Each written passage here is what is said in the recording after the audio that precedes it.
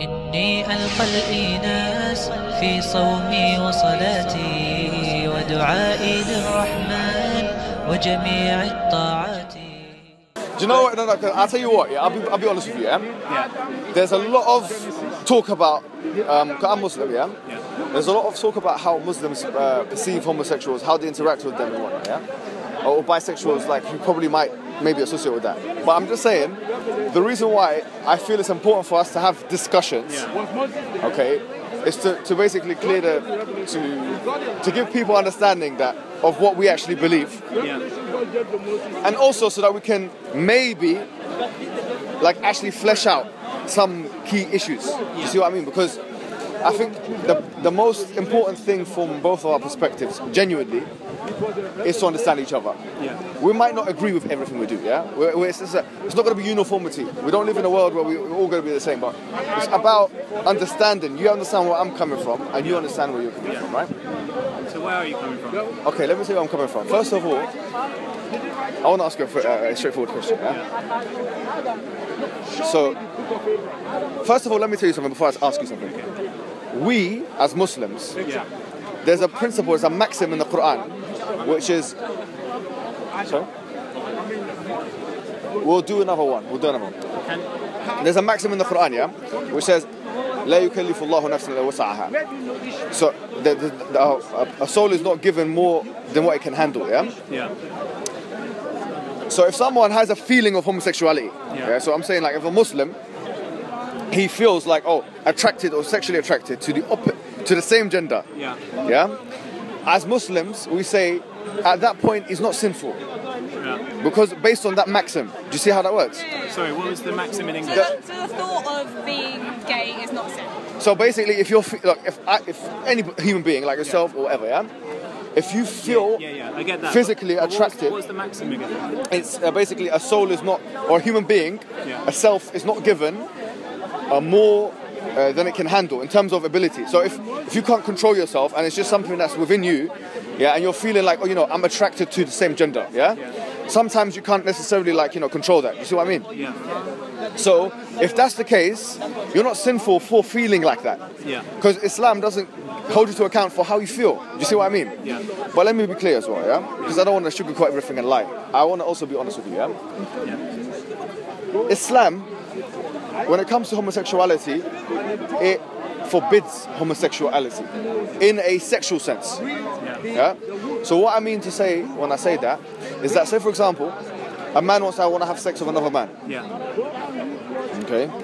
So we would say that's morally not a right thing to do. It's not a good thing to do. Do you see what I'm saying? Now, if he feels good when he sees a man, all right? So it's morally, it's a wrong thing for a human being to do. It's to have sex with another man. Do you see what I mean? According to the Quran. According to Islam and Quran, But where does it say that? All right. So do you know it's interesting because in the biblical corpus, you have Lot. In Islam, you have Lut, who is the same person, The stories are different. It's not the same story completely, but there are some similarities.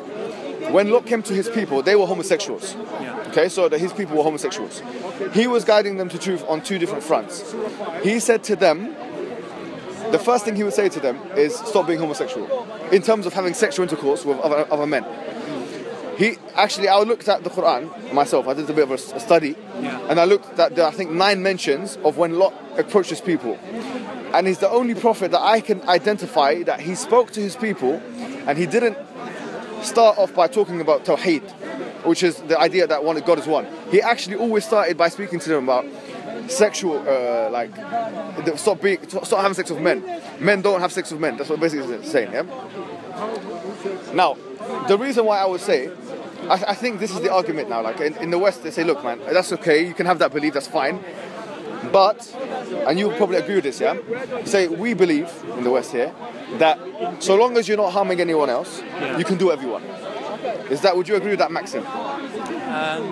Yes, I guess so. Well, no. As long as you're not harming. So long as you're not harming anyone else, you can do whatever you want. Well, you have to. Don't shoot milk, that. Huh? Don't shoot milk. Yeah, John Stuart Mill is an English philosopher, and he talks about the harm on principle. liberty, the harm principle. Yeah. You guys done politics or something? What did you do? PPE students. What did you do? both of us. Politics, philosophy, and economics. Where and what uni? Goldsmiths. We're going into Is it? second year. Yeah. Are you in second year? Yeah. Trust me, guys, man. I've done it all before as well, man. I've done it all before, man. That's why you guys know what I'm talking about. John Stuart Mill, the harm principle. Yeah, And he obviously furthered from what if you remember, his father was close friends with whom? Bentham, yeah? And he grew up, Jeremy Bentham was utilitarianism. So he realized that utilitarianism had like the issue of the harm, like it can cause harm. So he put a cap on that, or he kind of refined the theory of utilitarianism with what he called the harm principle. If you remember, like from your studies, yeah? Do you know what? Let me ask you a question then, yeah? Test on knowledge. All right, go on. We'll test your knowledge. No, I'm not testing your knowledge. She wrote the essay on Joe. I'm also the bisexual here as well. Are you bisexual as well? All right, fine. There's two, yeah? So, okay, let me ask you a question straightforward, yeah? Do you accept, do you think, if I said to you, look, all things aside, a mother and a son, they can wear protection, all right? They wear protection and stuff. Mother and a son. Get involved into a sexual relationship. Do you consider that morally acceptable? No, I wouldn't, because their mother is an older. I think age comes into it. I think the mother is a guardian of the son and is responsible. Go on. It's the power play between them, so it's like I wouldn't think it's okay for a teacher to have. But if they're both consensual, even if they're both consenting, I wouldn't think it's okay for a teacher to have sex with a pupil because of the power dynamic that exists between them. Same with a mother and a son. There's a power dynamic there. I think if the son had reached the age of 18, which in England we agree there is an age for sexual consent, and like you're an adult now and you can raise your voice just a little bit. Raise your voice just a little bit. Sorry. If 18 is the age of sexual consent, you can make a decision as an independent adult. You have to have sex with whoever you want. Therefore, if a mother and an 18-year-old decided to have sex, then I would consider it very strange. So you wouldn't accept it? You say it's immoral, yeah? Or a father and a granddad and his granddaughter, but they both, like, the granddaughter's over the age. But my issue isn't that they're related, it's the power dynamic that exists between them. Okay, I'm with you, I'm listening to your point. I think you've made a good point, actually. Like, it's an interesting point. Because whatever age someone is, there's still going to be power relations between the two individuals. I'm accepting what you're saying now. But what I'm saying is that if we're accepting that the maxim that we're being morally consistent with is the harm principle, the maxim basically that you can do whatever you want so long as you don't harm anyone else. Yeah. Then I feel it would be a contradiction of that harm principle if we said, okay, you have one rule for homosexuals and a different rule for those people who practice incest. Because actually, are you saying that incest is the same as homosexuality? What I'm saying is, can I ask you a question? Yeah, of course you can. What would be in your minds the difference between incest and homosexuality? Because incest exists in this power dynamic that I explained, that like mothers have power over their sons and like and responsibility to bring them up. So can I tell you something, Cam? The things that you've mentioned, and also there's I'm with you. There's no power dynamic. There's an inherent love and there's an inherent connection. Right. So due to that relationship. Yeah. Do you think there's a naturalistic element which makes it like naturalistically unacceptable? There's a bond in which demands a certain responsibility from the older guardian. Okay, can I tell you something? I'll be honest with you. Yeah. This power dynamic issue is an issue which is, first of all, sometimes if you've done philosophy and PPE and stuff, yeah. So I can tell you that you've got. I remember doing this when I was in uni as well. Yeah, I finished. Yeah. Do you guys remember like doing power? Like, did you cover like theories of power? Robert Dahl, his conception of power, Backrats and Barretts. Do you know? Have you not done that? All right. So basically, there are different conceptions of power. Yeah. From a philosophical perspective, it's difficult to actually track what power is. Robert Dahl, he said that power is the ability for person A to change person B's ability to do what he otherwise doesn't want to do, something like that. Then there's the second layer of power, which is Backrats and Barretts. They advance on this theory, etc. So first of all, when we talk about power dynamics, and obviously from a philosophical perspective, you've got Michael Foucault. who talks about power in a Yeah. in a very complicated way. But Yeah? it's very possible to have someone that is under the age of consent, like in theory consenting to having sex with someone much older than them. So they're both technically saying, yes, I want to do this. Yeah, I'm with you. But But, it's not what I was saying okay. to you is that power, it's in and of itself as a concept, as a construct, is a very difficult thing to define. And that's why you've got so many different people defining it in different ways. Michael Foucault, Backrest Barrett, Robert Duff. Now, what I'll say to you that, so using this construct, which is power, to deem something as immoral is basically arguing in a circle, because first you'd have to prove that it exists in a certain way, and then you'd have to identify how this power exists in a certain relationship. Do you see what I mean? So, but I would say this. I would say that, I'll be completely honest with you. From an atheist, you guys, would you consider yourself like non-religious, yeah? So like, you don't believe in a higher source, yeah? I do believe in something that underlies everything.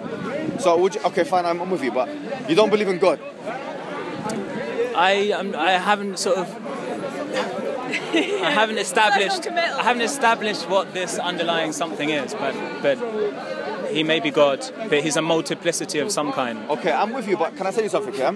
If you don't believe in God, my question to you would be, straightforward question, where do you derive your morals? In terms of objective morality, do you think you can get objective morality without an all-knowing, all-wise entity that can dictate them for you? I think objective knowledge can still be sort of apparent to me through this sort of rationale and reasoning between individuals, which is like this underlying something. It is an underlying unknown big other that we are none the wiser to. So you're not completely dismissing the fact that there could be an entity out there that's like that, right? Yeah. I'm with that. But what I was going to say to you here is, this is my... Just like science bases itself on objective knowledge. Yeah. Well, to be honest with you, the scientific method doesn't do that, because the scientific method itself, it gives you certain knowledge that you can rely on a certain time period, but then that can be falsified later on. Of course, but it's not certain truth though. Yeah, it's not certain truth, but I feel like, in different situations you reason different outcomes to the certain outcomes that you want, right? Yeah. Like if you're under threat, you wouldn't behave in the same way as if you were unthreatened. I'm with you, but what my point to you is, like, have you guys read Nietzsche yet? Nietzsche. Yeah? What book have you guys read? Beyond Good and Evil. Beyond Good and Evil. Do you know how hard that is to read? Have you seen that book? No, don't. It's difficult book to read. Don't test me on it. I'm not going to test you on quotes it. right But now. it's a difficult book to read. You agree, yeah? It's like The Gay Science. He wrote another book called The Gay Science. All right. Nietzsche. People like Nietzsche. People like Bertrand Russell, philosopher, atheist. People like Derrida. Jacques Derrida, you know him. These are postmodernists, yeah? Yeah. So basically, they don't believe that objective morality exists. Yeah. I would agree with that. You would agree with that, Yeah, I would. So if I said to you, objectively, can you prove that homosexuality is a sin? You say, no, you can't. Yeah, you can't prove it's objectively a sin from your perspective. Yeah. But can you prove it's a good thing to do? No. And the same thing with it. But I believe that I can prove it's a good thing to do, in the sense that I feel loved, I feel empowered, I feel like it gives me a sense of belonging, and I think that through expressing my homosexuality, I've been able to be a more authentic version of myself and give more to society. So I think I can prove, in a sense, that it's objective. Do you not think that, because objective morality has a very certain philosophical connotation? Yeah, I guess the struggle is that I don't really believe in that many things that are objective, and no matter what situation you're in, it is objective. But at the same time, I could give you anecdotal and just real life experiences that have proven to myself and many other people. So that's all subjective then, yeah? Yeah, it's subjective. So okay, that's fine. I'm not saying that you're subjective. It's only subjective because I don't believe in objective morality, and I don't believe there's a right way to live your life. I'm not saying to you that's wrong. I'm not saying to you that you're not entitled to that. Okay, you're right. I'm not saying that. Yeah. But I'm just saying that. So it's very difficult for us here, from a non-objective perspective, to actually condemn anything morally. So even if I say, because you said that it causes me love and this and that, like I feel, you said my homosexuality makes me feel X, Y, Z, yeah? I'm saying to you that Hitler might have felt good when he was when he was doing what he was doing, right? Yeah. It doesn't mean that because of that feeling that necessarily means that what he's doing is moral. But Hitler might have felt good, but at the same time killed millions of people. I feel good, and I'm not stopping anyone else from. So going back to the Hum principle. Yeah. Can we prove that liberalism is true, objectively? You know liberalism, the one that we described by John Stuart Mill on Liberty. You know the book. Yeah. can we prove that that ideology is a true ideology? Objectively. No. You guys, this is a good discussion, don't you think? Yeah. All right. We Okay. Let me say. prove that. No. Okay. Listen, guys. I want to say something. Yeah. So I say to you the following thing. Yeah. 2 points I made to you that I want to reiterate. When it comes to the issue of homosexuality, I said to you, look, do you accept that so long as you can do whatever you want, so long as you don't harm anyone else? Yeah. I mean, it's hard to measure that. Yeah. But you said you accept that as a maxim. I accept it in theory, but at the same time, But you don't say it's an objective maxim. No, it's not an objective maxim at all. But you accept it because it's impossible to measure how the ramifications of how you behave affecting other people. Fine, I'm with you. Yeah. Yeah. So you accept it as an objective maxim. What I'm saying to you right here and right now is that, first of all, we're not being able to prove that. We can't prove that, and you know that, right? We can't prove that it's an objective maxim. But even if we applied that objective maxim and we put it into practical usage, we realise that you'd have to allow incest to occur. And you said you don't like it for naturalistic reasons. But what I'm saying to you is that those creationists who make the same... I find it problematic that you think that incest and homosexuality are very... Can I ask you the question, like, what is the difference? Like, why is it a false comparison? Because incest is... Why is it a false comparison? It's an act that involves, like, very complicated power dynamics of mothers and children sort of I told you before that the word power has philosophical connotations which you have to unpack, and people define it differently. So Michael Foucault, Robert Dahl, and, Backrax and Barrett. There's a lot of ambiguity in the sexual attraction. There's a lot of ambiguity in the way we relate to each other. Like, But can I tell you what I think, yeah? I think the reason why homosexuality is accepted and incest is not as accepted is because in the 1960s and 70s, you had a movement of homosexuals that came out publicly demanding rights, and that was listened to by society, and it became the social norm. Had you had the same movement for people that practice incest... It didn't happen. It's a hypothetical situation. But we're talking about individual freedom. We talk about... But then again, the person that wants to be in an incestuous relationship should have his individual freedom as well. Yeah, of course. But, okay, you can talk about sort of universalizing... Okay. Are you with me now? Do you see where I'm coming from? No, I see where you're coming from. But there's a problem, because... What's the problem? As I said, like, when you asked me, do you have a problem with incest? I said, if someone is of age, if they were 18 years old... Say 35. They're both... The man is a 35-year-old man, big man like me, and the mum is like, 55. And they want to get into an incestuous relationship together. I wouldn't say that was morally wrong. Okay. So now you've retracted. No, because I didn't know, but I would say it's very strange, because... But that's just your value judgment on it. Yeah, it's my value judgment. Because they knew each other, like, the mother knew them as a child, and they were a child to them, and they're still a child, and the idea of adults having sex with children, I view as morally wrong. No, but they're not children anymore. He's 35. But... Okay, Woody Allen. Woody Allen adopted a child. She grew up to... When she hit 18... He started getting with her, and then he ended up marrying her. I genuinely don't think anything's wrong with that. Okay. What's wrong with that? What is? She's not even his daughter. I know, but I don't think the relationship there is a relationship of equal power or a relationship... But remember what we said about power. Okay, I'm going to stop using the word power because that's the only thing you have to cut me down on. Okay, I don't think the relationship there is one that views the two people as like equal people, because the mother has taught the son, or the father has taught the daughter, this is how you should live your life. But equality is once again, you can't prove that objectively, can you? I can't prove anything to you objectively because I don't really believe in objective truth, so it's kind of like a non-point. I can't prove you objectively anything. I get your point. Right, so do you see, what I'm saying to you is the following, that we have to be, whatever paradigm we want to work within, we have to be morally consistent, I'm a Muslim.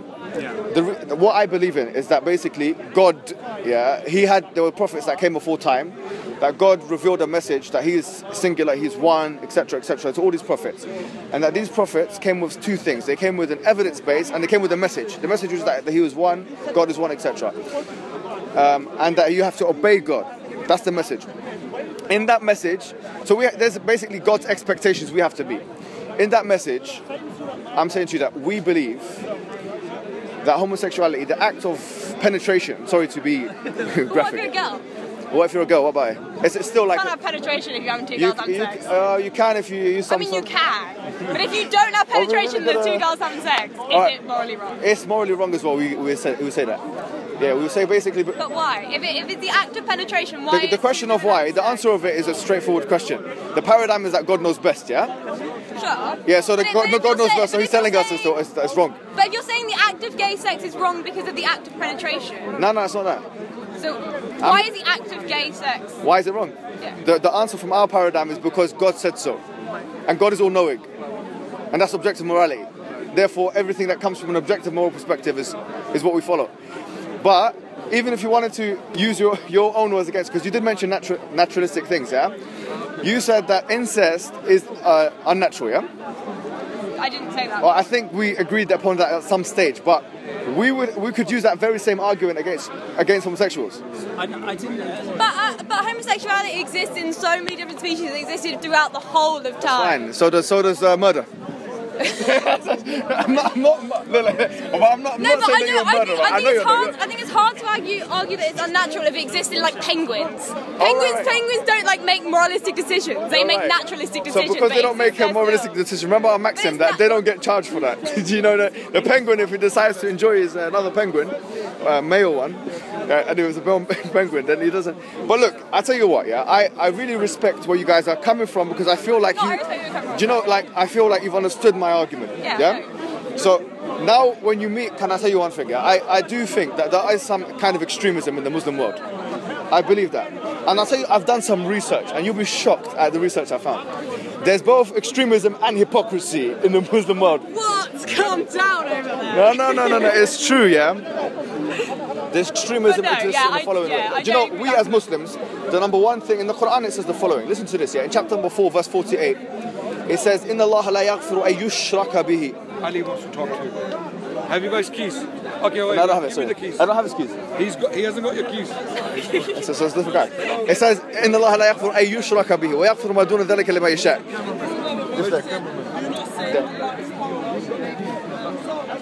God says, I'm sorry about this. It says that God doesn't allow that you do shirk with him. Shirk is like giving the rights of God to any other than God, yeah? That's what shirk is. So saying that God is someone else worthy of worship or something else, yeah? Than God. But he forgives everything else to whoever he wants, yeah? So from that angle, the worst thing for us, the worst sin, the cardinal sin like in Islam, is shirk. That's number one. Then beyond that is like kufr, which is a kind of like, you know, kufr is disbelieving in a message when it's come to you, yeah?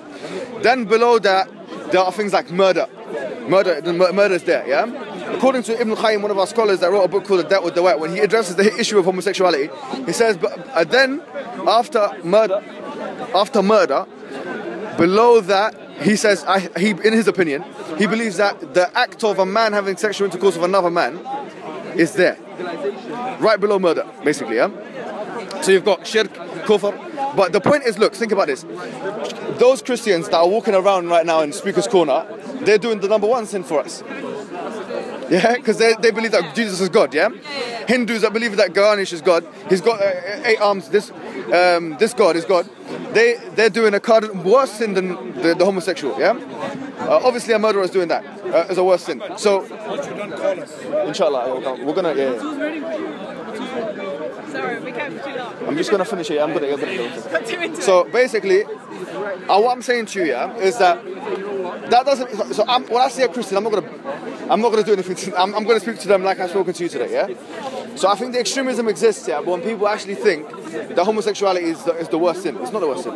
There's sins that are worse than it in Islam, and it also exists in the way that some people, I think they have it's kind of like a fetish attitude towards homosexuals. Well, if you feel like that with homosexuals, you should feel like that with Christians and Jews, or not Jews, but Christians and Hindus. They're doing what we believe is a worse sin, yeah.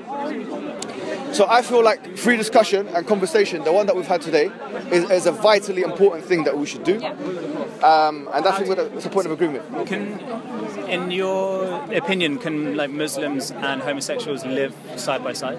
Indeed. Oh yeah. Look, I mean, that's the thing is, yeah.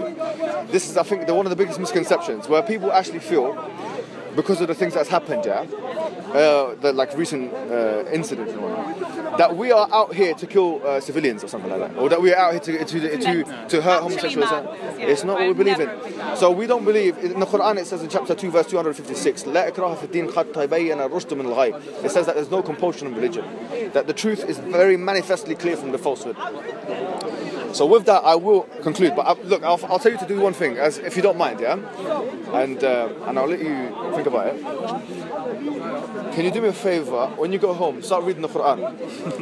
I do want to read it. Read it, because if you're doing PPE, you will get. I'll tell you what you guys are going to have. You're going to have a good insight in the world, because I've done a very similar course in uni. Yeah. What did you do? Sorry. I done politics. Then I done a postgraduate in history, and then things after that. But the point is, there was a lot of like philosophy modules in that one. Yeah.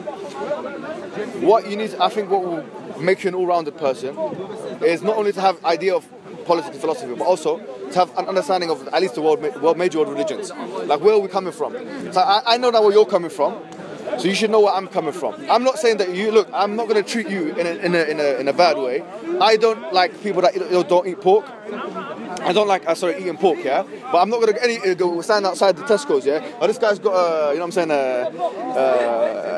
what do you call it, a beer can. Let's rush him. Let's beat him up. We're not going to do that. It's not practically and reasonably. That's not how we interact. Our method is rationalism. We believe in like intellectualizing it and speaking and genuinely, not sugarcoating it. I'm not going to lie to you, but also I'm not going to treat you with any disrespect, because that's not the way of the prophets. That's not what Lot did when he met the people.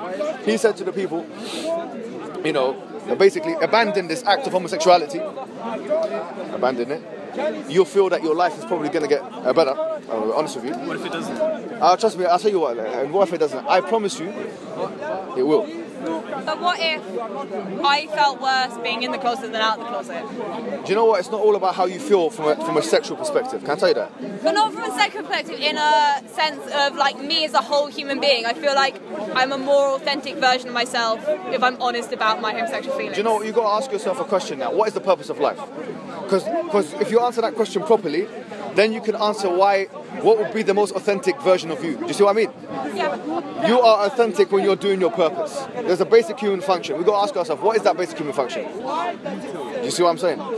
Yeah. Alright. Well, it's been fantastic. I'm going to run now because I've got to pray and go to these guys. Well, thank you so much for everything, yeah? Brilliant. Fantastic, yeah? Thank you very much. Take care.